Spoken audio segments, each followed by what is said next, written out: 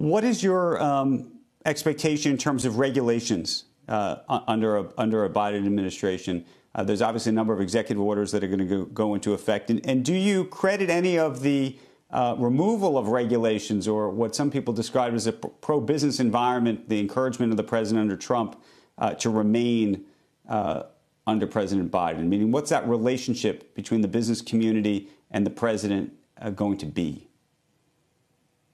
Well, I think on regulation, it was more actually the imagery of the removal of regulation that Trump came. Yes, many of the most impractical ones were removed, and hopefully that stays.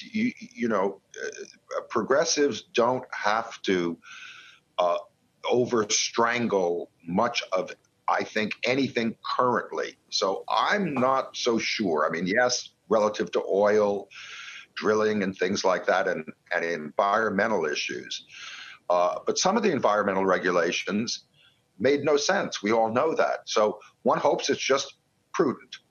One thing that I would hope would happen is, it's certainly a topic of the moment, is relative to communications, mass media communications in Section 230, which says that basically these big platforms are, quote, not publishers. Well, the truth is they are publishers now. They made the choice, I think wisely. Well, I don't actually think wisely. I think if they'd done it under a strict policy guideline rather than simply say we're going to take this person or that person off, and they'd issued it with very clear policies of what could and could not be said, and in the context of that, removed whoever was violating those policies, would have been probably better. But once they did that, once they began that, they are publishers. You cannot get away from that. Since they are publishers, then the question is, what do we need to do? I'll do it this way. I think we should have, related to colors, there's a color called blue. You can't say blue is not blue. You can say you don't like blue. You can say you don't like the people who like blue. You can comment on any of that, but you can't say blue is not. This goes back to the very beginning of the past administration, where on the first hour of the first day, the administration said there were more people here than ever. You looked at the picture, you looked at the other picture, and it was not true. It was a lie.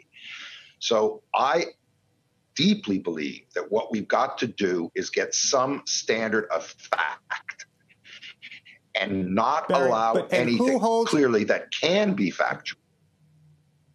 But who is going to hold companies in this case responsible? And the reason I ask that is, it's one thing to talk about the quote-unquote platform of a Facebook or a Twitter, but now, in the context of Parler, for example, we're talking about these things moving up, quote-unquote, the stack. So now the responsibility appears as if companies like Apple and Google, which will remove them from their app stores, are taking responsibility, or even the server providers, effectively in this case AWS, but maybe Google Cloud in the future, or Oracle. Meaning, how do you look at those tiers of responsibility? You take all the tiers of the responsibility to the issue at hand, which is you cannot allow false, untruths, lies. That you can't do. You can have opinion, but you can't have lies. How do you deal with that? It's difficult, but it is hardly impossible. Shepard Smith here. Thanks for watching CNBC on YouTube.